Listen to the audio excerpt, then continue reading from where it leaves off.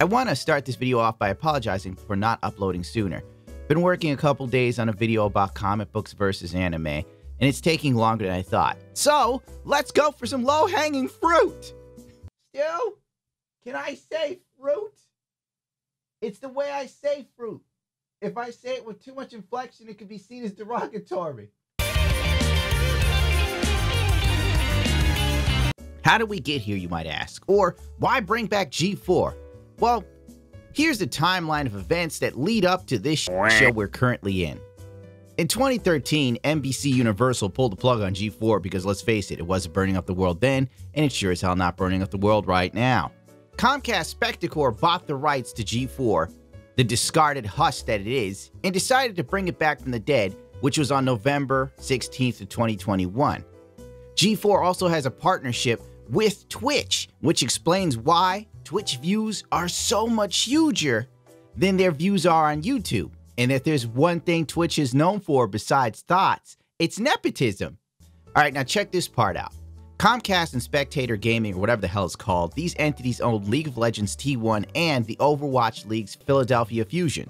Comcast now owns G4 and it's dusting off their crappy brand. The guy in charge of it is Tucker Roberts. It's worth noting that Tucker here has been in a romantic relationship with Attack of the Show's own Olivia Munn between 2018 and late 2019, leading almost up to 2020. Think of that right there. I'm pretty sure she had to have been in this dude's ear the whole time when the decision was made to buy G4 and bring it back. And good God, it's a trash pile. Because who else would have fond memories of G4? It's certainly not Adam Sessler, and he's nowhere near Tucker's dick. The announcement was made on July 24th of 2020. But these kind of deals take years to come to fruition, long before the public is made aware of them. Then, Olivia Munn and Tucky break up near the end of 2019, so we're kissing 2020. She goes off, gives some tweet to somebody, ends up stealing John Mulaney from his wife. Drag her, slay her, sipping on that true tea, hunty. Gag. They have a kid, and it was literally on the Twitter timeline the same time as the G4 rant, so it's kind of funny. You're like looking up Olivia Munn and she's holding a baby happy. Oh, and then John Mulaney's ex-wife started complaining about how she was blindsided by it, but that's a whole other bit of drama and beef. And this isn't the Spill the Tea channel. Anyway, if I was him, I would have pulled the plug on this whole project the second she walked out the door. But I guess money was already invested, and it's obvious from G4 Esports YouTube channel that they're hoping they can get some sort of return from this, since Comcast owns 2 esports teams and is building a $50 million esports arena that's been held up by COVID. Having TV based for gamers could be great for marketing as a tool, if it all takes off. But so far, it's not really happening right now, so this is probably losing money. They also put money on a studio in Burbank, California, 67 square feet facility featuring workspace environments for broadcasting, production facilities, as well as esports training and gaming spaces. Whoopee! Oh, by the way, this is the same studio that was used by news heavy hitters like TMZ and Inside Edition. You can smell the mediocrity in the air. Shamik Design and Construction is basically behind the facility's design itself, citing that the new studio looks to embrace G4's brand through its look, as much as the studio has been detailed with custom art designs, some of which are now available as NFTs for the fans to buy. Why don't you die? G4 NFTs, that's what the Zoomers want. Conclusions. It looks like G4TV is being used as the mouthpiece of an esports company, which was relaunched shortly after Olivia Munn broke up with the son of the Comcast CEO and partner of Spectacor, Tucker Roberts. Tucky's almost like a rapper trying to buy street cred by paying all the OGs to go out and show for him. They are invested in the Overwatch League as well. So that's why we're here. Frankly, in all honesty, I don't know who this is for. Most people who remember G4 are all old, and Zoomers don't give half a rat's ass. G4 television. You might have remembered it from the old days, its golden age if you will. Others would argue with you that basically the best time of X-Play and many other shows that spawned from G4 were originally found on Tech TV. Finding original Tech TV clips is a little too hard in this day and age because that's going way back, over 12, 15 years. And unfortunately, I'm not a social justice warrior with an axe to grind. I don't have time to look for that. Nostalgia has a habit of making us remember things more fondly than they were. But in this case, I hate to say it, the classic G4 was better. No. You can't beat Kevin. I'm pretty sure I am. No, you can't be Kevin Pereira because that's Kevin Pereira. I'm Kevin Pereira. Okay, yes. Haha, great bit, everyone. But really, we gotta move it on. Thank you. That was very funny, guys. No. Flashback. Damn it! What the Where is my coffee? Where is my coffee?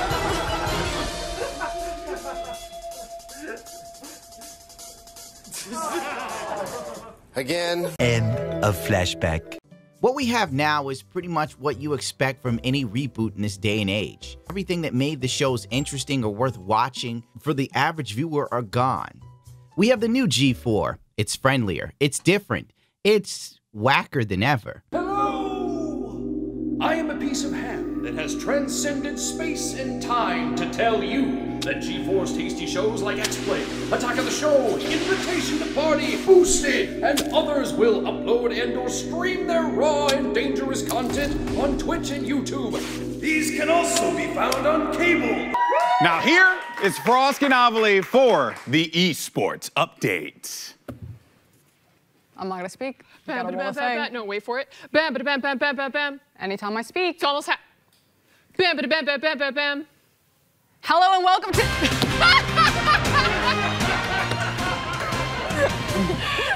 Every time! No, go ahead. Roll it again. No, they're not gonna do it, Frost. They're not gonna. You are a thief of joy. Anybody else? I never thought I'd see a day when I'd miss Olivia Munn, but here it is. And that's how I know I'm in the darkest timeline. At this point, G4 television is propped up on the shoulders of Adam Sessler, and that's not even that great to begin with. Much like the reboot of Star Wars, Adam Sessler is here as our new version of Luke Skywalker, and the irony is he embodies everything that was the Disney Luke Skywalker. Except there won't be a redemption at the very end for him. It'll just be Sessler fading off into the Twitterverse, screaming about bigotry, homophobia, and whatever other buzzword he can cling together on his boring Twitter feed. Many people have fond memories of Adam Sessler, and that's probably because they didn't follow Adam Sessler on Twitter for years after G4 ended. Adam Sessler is pretty toxic. I mean, he's really into that sort of hyper-progressive, left-leaning narrative. And for years, that was pretty much his Twitter account. And if anyone made the mistake of daring to go to Adam Sessler and say something like, "Hey Adam, could you talk about video games?" he would then shame you like you were a dog, block you, and then, I quote, "Now let's talk about video games." Honest to God, I don't understand why there's so much nostalgia for this man when he's done everything possible to show his disdain for the current gaming industry, or I should say the current gaming community, hell, the gaming community of the past. Nothing personal, I'm speaking from experience of following Adam Sessler for a few years on Twitter because I was a fan of him on G4. And now I look at the man and I go, I don't care what the f he has to say. The dude's toxic. He'll spit in your face in a heartbeat if he thinks you're some sort of bad gamer or person by the barometer that is set by the progressive notion of what's good and bad. But anyway, let's go on because we're not going to make this... Oh yeah, let's go one more actually. If you've seen G4, it's sucking right now. The YouTube channel isn't doing that great. Attack of the Show's YouTube channel isn't doing that great. Everything involved with this is literally just hanging off of Adam Sessler's nuts. It sucks ass. It's empty. It's devoid. It's like grasping frantically, trying to hold on to some nostalgia to get you to stick around and to make you think it's interesting when it's not. The fact that there's this many people working on this channel and the production value makes you feel like you still don't care is damning. X-Play? Whoa! Howdy! How do I see G4 even though I live in an old-time ghost town? Well, I'm glad you asked. Okay, all right, Ham. You can follow us on all these fine platforms and more, and then see what happens behind the scenes. And... I'm gonna eat this ham. Okay, all right, great. Hey, we actually really hope to see you online, and we hope you enjoyed the shows. We really are. That's a sentient ham. You probably shouldn't eat it. Okay. Thanks, everyone. Hope to see you on the internet. Kill me, please. I want to die. Here's a funny clip of Adam Sessler a few years back with Jim Sterling when he was still a man. No, you cannot joke about that.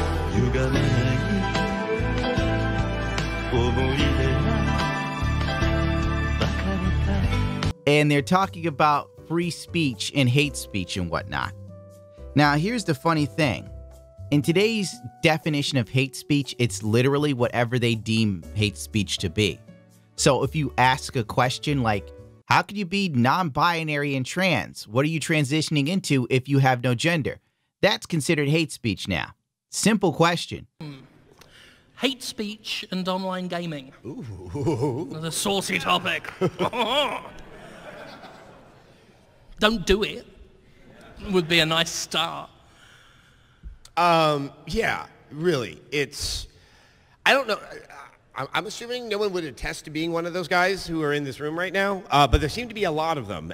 Maybe a lot of them are in junior high school. I don't know. If you know someone who does this, could you stop playing with them? Could you call them a douche? I mean, it really does ruin the experience. When I hear, clearly a young person using racial epithets or derogatory terms for homosexuals, it just makes my stomach churn. And the idea that we are supposed to be a culture of people who at one point, if not now, felt already on the margins of a greater society, and then you just see this behavior that just replicates the same thing with a different target, it really kind of makes the whole affair seem a little bit deflated and defeated. It really, and it don't even give me that First Amendment nonsense. You have every right to say it, and I have every right to call you a asshole and try to find your address and put it out there. Now, in this clip, he does talk about hate speech in the sense of people using racial slurs and whatnot, but he said kids.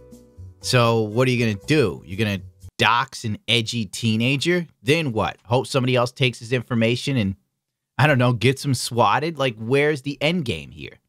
And if it's an adult being an idiot, he said something you didn't like that was unsavory. What's the next move? You dox them and hope people call them and get them fired from their job and maybe they become homeless and then they'll think twice about saying something I don't like. Or maybe it would be racist. Frankly, whatever happened to people just getting over things? I remember going to DSP's chat one time to meme back when he was on Twitch. Fluffy does that for attention. And you know what happened in DSP's chat? They started using racial slurs against me. Like, DSP's chat was full of racial... I didn't go on Twitter and immediately start tweeting at Twitch and Darkside Phil and then showing clips of his chat saying racist things towards me. I got over it. Whatever. Wow. People in his chat said something racist about me. Who cares? They're in DSP's chat watching Phil. I think there's nothing I can do to them that life hasn't done. But that's me. Daddy cool! Okay, let's play some toys, Fluffy. Oh, my point is, Sessler being for doxing while Jim Sterling nods and go yes in the back, it's kind of an odd take for me. Especially when we see how doxing people goes. It's not cool.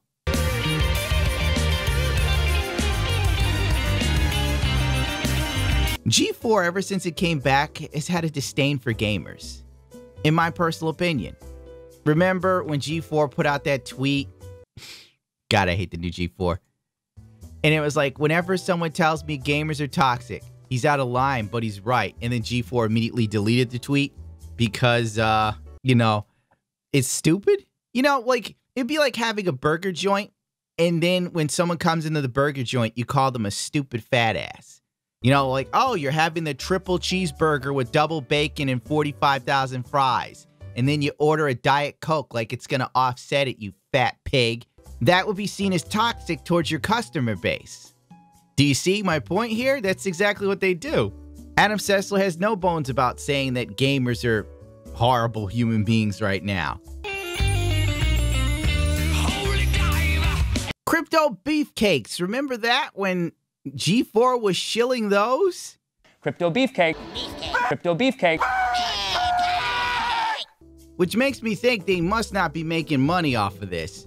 But maybe later we'll get to talk about crypto beefcakes, which is a project that you tie an NFT to a Discord account, and then if you're a positive influence in a community, it actually inflates the value of your NFT. So heaven forbid we have avatars and communities that encourage people to be kind and supportive to increase the value of something. But apparently, that's the thing that gets me canceled today, is caring about a new technology and community. Well, you're all welcome. That's my time on this one. You ever see a look of distress on a man's face? You can just tell that at one time, Attack of the Show was fun for him. You're hanging out with cute chicks. It's all and giggles. This is your job. You're having a good time. Now it's 2020. You're on a bastardized version of your old show. People aren't really watching it on YouTube. You probably get paid less. And they come in and they're like, Kevin, you got to sell some beefcakes. And you're like, what's the beefcakes? They're the new NFT that sponsored the show. I thought we were making money. Just sell the beefcakes, Kevin. And then chat turns on you like a den of vipers. Because let's face it, nobody wants to be shilled NFTs from Attack of the Show. They're here for their little bit of nostalgia to remind them when they were young and carefree. Now they're middle-aged and miserable. As everything's supposed to be builded back better, but it's actually worse than ever before. And now Kevin Pereira is shilling NFTs. This isn't what I want. I want Olivia Munn in a pie. Yeah, it's okay to hate. I'm gonna sleep fine tonight. Yeah. Yeah, I really will. Now, at the end of our stream in the cooldown, I'm probably not gonna talk about NFTs anymore because someone's gonna come out with a cattle prod. Heaven forbid that happen. Poor Kevin. Oh, that's the laugh of a desperate man. That's the laugh I have when I look at some of this crap I have to make a video on. I just laugh maniacally while I die inside. Now that I've made it clear that G4 already has disdain for its user base, which makes no sense of even doing this show if you don't really like the gaming community, it is what it is. Last night, this sexually dubious member of G4 named Fork, I believe, had a mini rant on sexism in gaming. Originally, she was going on about how Red Dead Redemption 2 has zero support from Rockstar Games, and she isn't wrong there. Red Dead Redemption 2 is a good game that Rockstar is doing fall with. But whatever, that's a whole different story. Rockstar whores out GTA 5 Online's shark cards like selling digital crack to kids, all the while Strauss Zelnick buys the blood of teenagers to inject it inside of his buttocks in hopes to reduce the aging process while paying to Cthulhu or Pan the Goat God. But that's neither here nor there. I'll save my conspiracy theories for later. Fork went off about those misogynists with gusto. On the surface, which is all anyone is going to take this for, she came off as stunning and brave. The medium is full of bigots and misogynists. The second most popular misnomer for women next to the gender pay gap. And if you agree with me, I have a newsflash for you. You're problematic, and you deserve to have your feet beaten. I decided to look deeper into this, like any good investigative journalist who's high on cookies and low on self-awareness. I checked the live stream for those pesky sexist remarks from incels and whatever other buzzword I can't think of right now. But I didn't find them. I am shocked. Shocked. Well, not that shocked. At first glance, maybe I needed to watch the chat for the full hour and 30 minutes before this rant takes place to find the stuff that people are supposedly saying. But I can tell you from experience, while live streaming, you tend to fixate on the comments that are negative, more so than the people that are praising you. And let me tell you, children, chat was praising the living hell out of Fork. You would have thought she was leading some sort of rally for real change. In all honesty, you would have thought Fork cured cancer. She walked on water and also raised Betty White from the dead like Jesus Christ before her with Lazarus. Sexism in gaming. In joining G4, This is not where I thought we were going, I know, but I'm you here. had no idea. I'm listening. Yeah. In joining G4, I was ecstatic to be part of something that I grew up watching as a child. But every time G4 is brought up in various channels, even in this YouTube channel, we have the chat in front of us. I can see you. Without a doubt, there will be backlash because I'm not as bangable as the previous hosts. It's somehow... Talk to him, Frost! It has somehow been expected that you can talk about how much you jerked off to women as a compliment. It's not a compliment. It's weird. I missed that message entirely, which I'm sure was bait. Nothing personal, but the idea of jerking off to Peter Pan isn't sexually appetizing to me. But different strokes for different folks. It's dehumanizing and it's weird. Women do not exist to be nice on the eyes for you. Morgan Webb, Olivia Munn did not exist to be nice on the eyes for you. Hey, get in, loser. We're talking League of Legends ass. Oh my. Oh, come on. Really? Don't know what G4 she was watching, but the sole purpose of Olivia Munn was literally to get young guys to tune in. Play that delicious footage, Stu. 2 in on the count of 77. Olivia Munn did not exist to be nice on the eyes for you. Here we go. In 77, 76.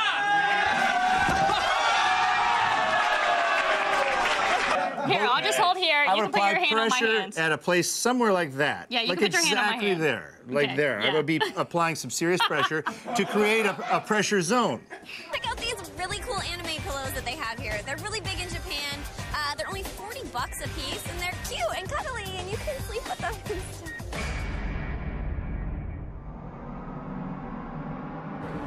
Okay, thank you. Someone like me. Oh, sorry. Yeah, you should be.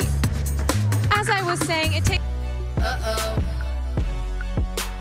Boner alert. Eyes for you. Morgan Webb, Olivia Munn did not exist to be nice on the eyes for you. Suck it up. Yeah, that's life, lady. Yeah, welcome to show business. Hey, she cooking, y'all.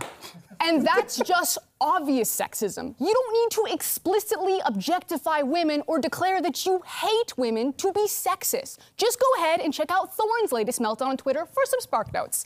Now, here at XPlay, our reviews are written and produced by a team of people. There are too many games for one person to shoulder the burden. So we divide and conquer. And when we use language like we or I, that's the reviewer. That's coming from the mouth and experience of the reviewer reading that review. And that's not to say that Gerard, TBH, Adam, or myself. That's the face of a man who knows that this is the beginning of the end. This is the downfall of G4 for a second time.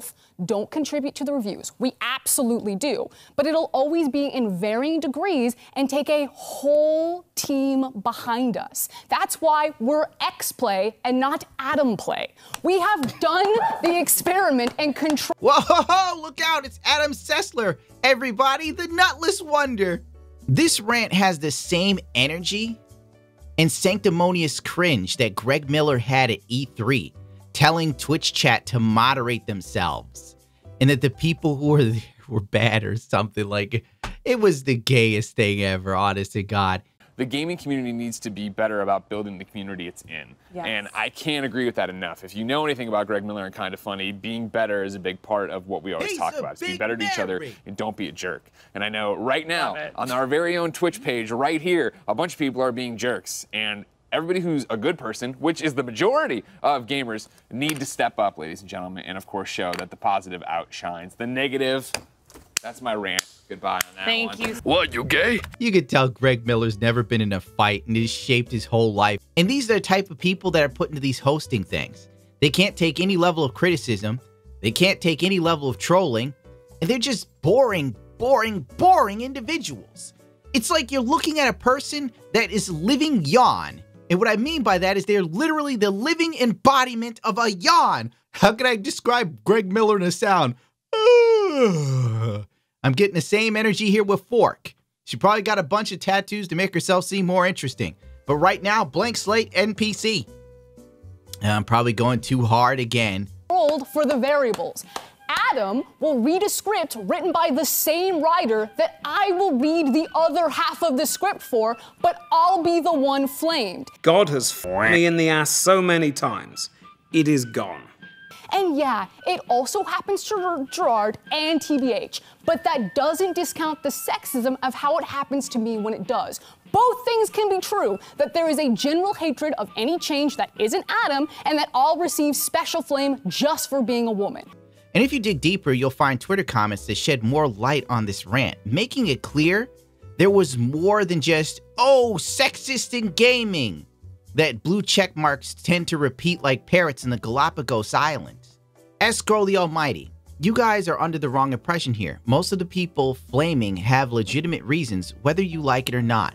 The ones being sexist and saying whatever hurtful things, this was supposed to deter them, either ignore it or be consumed by it. It's the internet. He does have a point, but also I couldn't find the sexist comments during the stream. Maybe they dual live streamed, but there's no proof of it on the YouTube channel, which leads me to be unable to confirm or fully deny this. Ace comes in and goes, oh, a kid burned a cross in your line, just ignore it to be consumed, which is a big, big leap. There's a huge difference between someone going, Olivia Munn was hotter and her feet were delicious, versus somebody burning a cross on your lawn. But this is the sort of jump progressives make, immediately to Nazis, because there's no rebuttal. It's like, wait, you don't agree? You're a bigot! That's how it works. This guy Phil goes, never seen the show, never read comments about it, but I'm extremely surprised she gets so much negative feedback. We'll figure out why that happens later, but too long didn't watch. Basically, it's because people wanted Morgan Webb, and I think this chick just replaced her for X-Play, and Morgan Webb didn't even show up in the first place. So that's most likely what led to all of this backlash. That's pretty much what it boils down to at the heart of it, but there's more to it. This Jay guy comes back and goes, I guess you're a casual viewer. She was constantly hated on League of Legends due to being region biased and constantly providing bad takes and misinformation. Pushed as facts. There was a reason she was removed from League of Legends community. Someone else comes in and immediately uses misogyny. See, this person, that's all they got. Oh, League of Legends has a track record for being misogynist. That's your rebuttal. This guy gives you a clear explanation of what most likely went down, and your reply is, they were misogynist. This is not how you win arguments. This is how you make people like me side with the other side. It's like, here's why we have economic disparity. Oh, this guy has an explanation for what's going on. Then someone with blue hair pops up and goes, wow, you're a bigot. I work with my heroes. Good work, Adam Sessler.